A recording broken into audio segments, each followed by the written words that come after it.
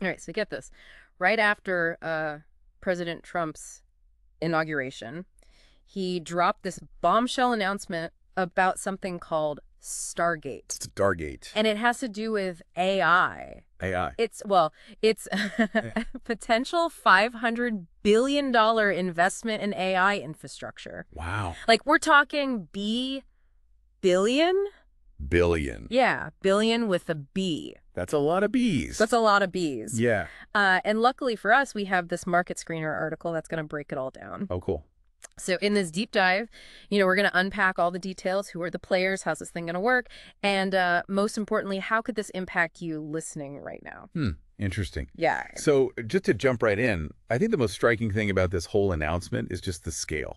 Right. Like, it's not just some incremental progress, Yeah. This is like a complete paradigm shift in how AI is going to be developed and how it's going to be used. Oh, okay. Stargate. It's a joint venture. Is it? Right. Yeah, it is. Okay, so who's involved? So you have OpenAI. OpenAI. Those are the people behind Oh, yeah. ChatGPT. ChatGPT, which everybody knows about, yeah. Everyone's been playing with that, yeah. Yeah, that's right. Then you also have Oracle, Oracle. huge in software, Huge. and cloud computing. Oh. And then last but certainly not least, SoftBank. SoftBank, that's the Japanese investment company, right? Yeah, a huge Japanese investment Right. firm Yeah. that's known for taking big bets on these emerging technologies. Okay, so it kind of sounds like OpenAI is like creating Oracle's providing like all the computing power, Infrastructure, yeah. and then SoftBank's footing the bill. Footing the bill, exactly. Okay. Makes sense to me so far. Yeah. Well, so far. But why Texas? Why Texas? Seems like a random... Well, Texas has become a bit of a data center hub recently. Oh, really? Yeah, mainly because it's got relatively low energy costs. Oh, that makes sense. Yeah, and also because it's got a very business-friendly regulatory environment. All right. So basically, building their own data centers and infrastructure in Texas is going to allow OpenAI and its partners to kind of, keep control over their resources, but also potentially save some money down the line. Smart move. Yeah, it's not a bad idea. Okay, but this $500 billion. Yeah. That's got to be like one of the largest tech investments ever. Oh, it's definitely up there. Up there. Yeah, and actually some experts are predicting this could even reach, get this, $1 trillion over time. $1 trillion? Yeah, $1 trillion. That's more than the GDP of like most countries. Yeah, I mean, to give you some context, it's a massive undertaking. It's huge. Yeah. So this SoftBank company, they've invested in other U.S. projects too, right? Oh, yeah, for sure. Okay. They've actually already pledged like $100 billion over the next few years for various U.S. projects. Okay. And they also invested, back during Trump's first term, they put in $50 billion. $50 billion? Yeah. So you can kind of see a pattern emerging here, right? Yeah. It seems like they really see the U.S. as like the key battleground for all this technological innovation. Right. They're putting their money where their mouth is. It's almost like they're saying, hey, all the future tech, it's going to be in the U.S. Yeah. And then it becomes like a self-fulfilling prophecy. A self-fulfilling prophecy. Yeah. Excellent. Okay. But this article mentions all these other companies that are involved too. Oh, yeah. Like Microsoft. There was some investor I've never even heard of called MGX. MGX, yeah. And then chip makers like ARM and NVIDIA. Right. So each partner kind of brings its own unique expertise to the table. Right.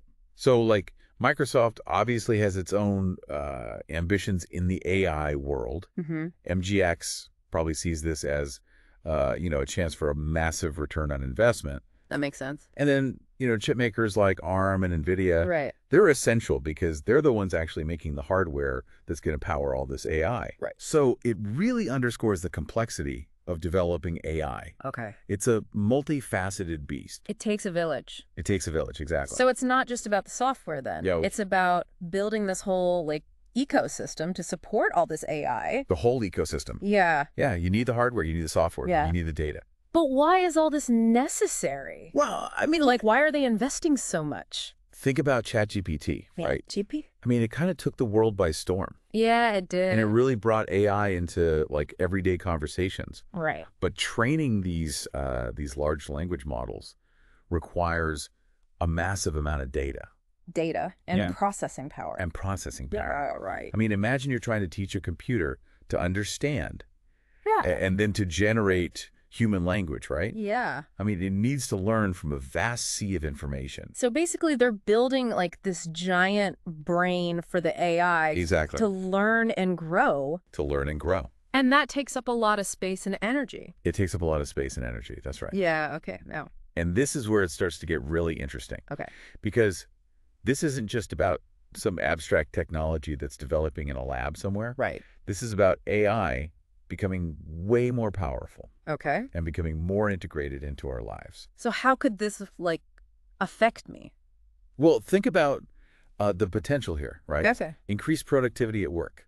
Yeah, that'd be nice. Yeah. Who wouldn't want that? Right. You could have tasks being automated. Oh, okay. Even things like personalized healthcare experiences. So AI could be, like, handling some of our daily grind. Exactly. Maybe even helping doctors diagnose illnesses more effectively. Helping doctors. Yeah. Yeah.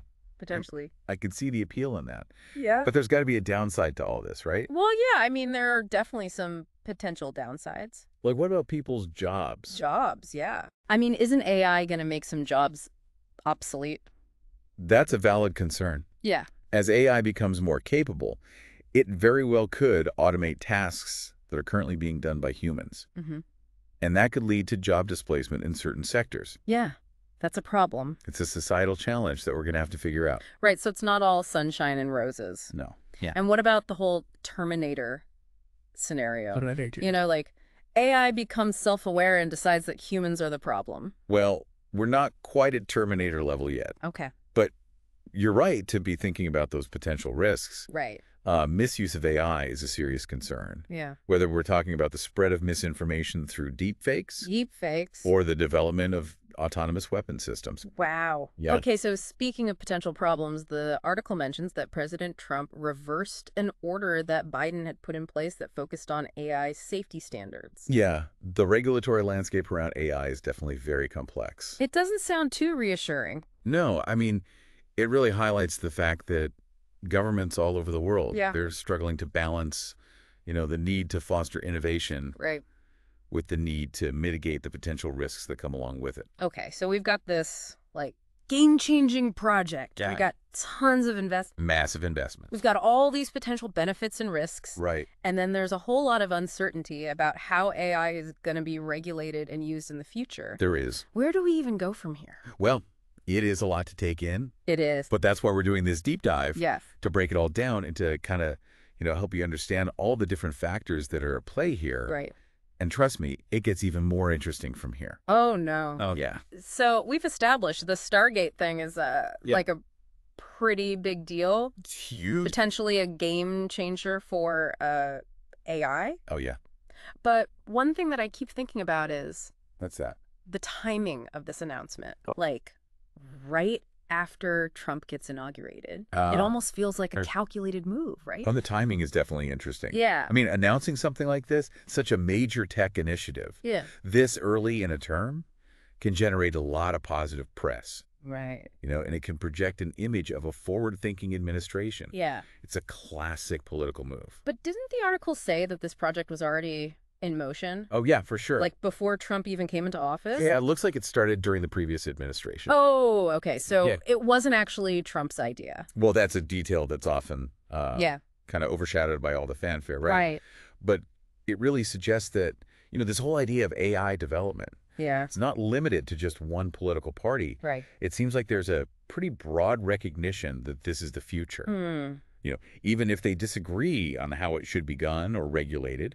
Do you think the project would, like, unfolded differently Oh, if yeah, hard to say. the previous administration had stayed in power? It's really hard to speculate, but it's certainly possible. Yeah. Different administrations have different priorities. Yeah. Right. Yeah. And that can definitely influence how a project evolves. Okay. So politics aside for a second. Sure. Let's go back to those potential risks. Okay, which ones? We talked about job displacement. Mm-hmm. But this article also hints at some, like, ethical concerns. Oh, right. Yeah. Yeah, there are definitely some ethical considerations here. Larry Ellison, Yeah. who's the Oracle chairman, Right. he talked about AI, Yeah. like, tailoring medical treatments. Personalized medicine. Yeah, yeah. That's right. to a person's individual data. Exactly. Which sounds amazing. It does. But also kind of creepy, right? Well, it's kind of a double-edged sword. Yeah. I mean, the benefits could be immense, right? Right. Imagine if we had treatments that were specifically designed for your genetic makeup, Right. your lifestyle, your medical history. That's incredible. It could potentially lead to much earlier diagnoses, Okay. more effective therapies, Yeah. and even, personalized preventative measures. Right. But then who gets to access all this? That's the question. Really personal data. Yeah.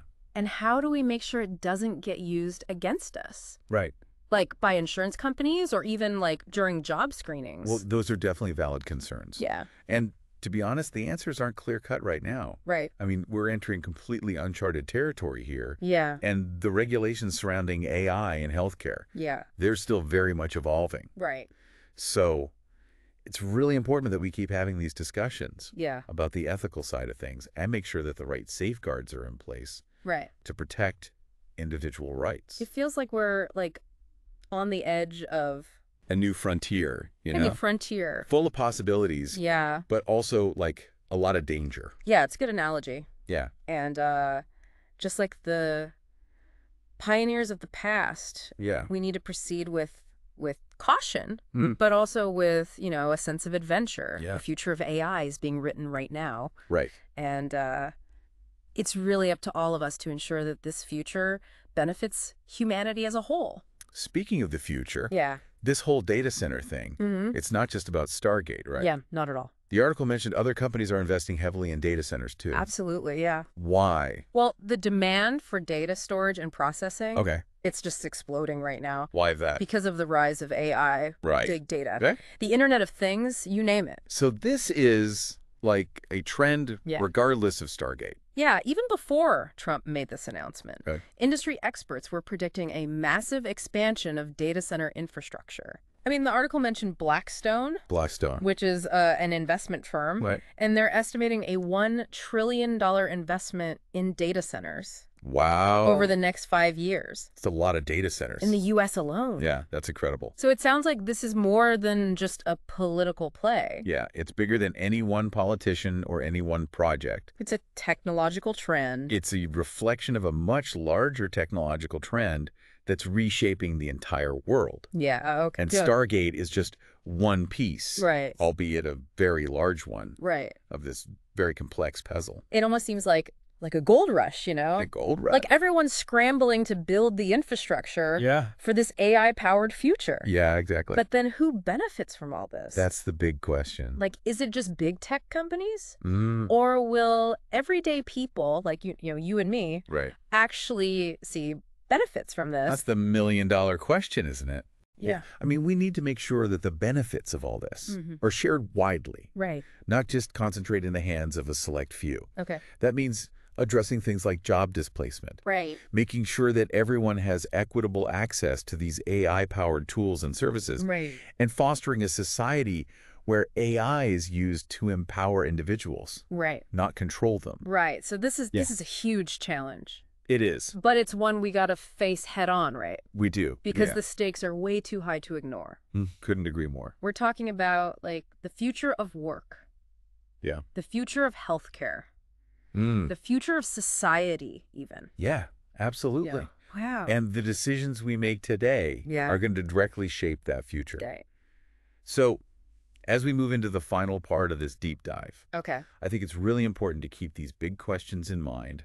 Okay. All right. So in this deep dive, we've talked about the Stargate project. We've talked about the players, the potential, and all the uncertainties. Mm-hmm. But before we wrap things up, I want to go back to a few points that really stood out to me. Yeah, I agree. There were a lot of intriguing details in that article. Yeah. What specifically were you thinking about? Well, I was thinking about, Larry Ellison, Okay. the chairman of Oracle. Right. He made that comment about Stargate being linked to digital health records. Oh, right. Personalized vaccines. Yeah. It just seems like AI could revolutionize healthcare, It could. but it also makes me kind of nervous. I understand that. Yeah. It's definitely a compelling vision, Mm-hmm. Imagine AI analyzing your entire medical history, Right. your genetic predispositions, Yeah. even your lifestyle choices. It seems like a lot of data. It is a lot of data, Yeah. but it could be used to develop treatments that are just for you. Right, and that could lead to earlier diagnoses and more effective treatments, Oh, and even personalized preventative measures. yeah, I mean, the possibilities are pretty incredible. They are. But Yeah. you're right to be concerned about the privacy aspect. Yeah, who has access to all this information? That's the question. And how do we make sure that insurance companies or employers can't use it against us? Those are really important questions. Yeah. And honestly, the answers aren't clear yet. Right. I mean, this is new territory for all of us. Yeah. The regulations are still catching up. So another thing that I was thinking about was that report from The Information from last year. Okay. Remember how it said that OpenAI was already planning to build their own data centers? Yeah, and they were even worried about the permitting process. Right, but now it seems like this is a Trump initiative. It's interesting how they're framing it, isn't it? Yeah. Even though it seems like it was already in motion. Right, it's almost like AI is becoming this, like, political thing. It is becoming very politicized, that's for sure. It's like the new space race. Yeah, kind of. With countries competing to be the leader in AI. It makes sense in a way. With all these advancements happening so quickly, Yeah. governments want to be seen as leaders. Right. But it also raises concerns about potential misuse Yeah, for sure. and the need for, like, international cooperation. Okay, and then what about Elon Musk? Ah, yes, Elon Musk. He's got to be involved somehow, right? Well, he was an early supporter of OpenAI, Right. but now he's pretty critical of the direction they've taken Yeah, and now he's part of Trump's administration. and running his own AI company. Right, it's a lot. It's complicated. So basically what we're seeing here is that AI is no longer just a research project. Definitely not. It's at the forefront of, like, everything. Yeah, it's impacting economics, national security, even political strategy. And it's going to have a big impact on everyone listening. Absolutely. Even if you don't realize it, AI is already shaping your life. Okay, so Yeah. at the end of this deep dive, I'm feeling a lot of things. Excited about the potential benefits of AI, Right. but also apprehensive about the risks. I think that's a very reasonable reaction. Yeah, I mean, there's a lot at stake here. there is. It's important to stay informed, Yeah, ask questions, and engage in these discussions. because we're creating the future of AI We are. right now. Through the choices we make. So we need to be optimistic, but also cautious. Yes, we need to make sure that AI is used to benefit humanity. Not the other way around. Exactly. That's a great takeaway. I think so too. So to everyone listening, keep researching, keep thinking critically, and keep asking questions. Keep learning. The more we know, the better we'll be able to navigate this new world I agree. and ensure that AI serves us, not the other way around. Couldn't have said it better myself. Thanks for joining us for this deep dive. Until next time.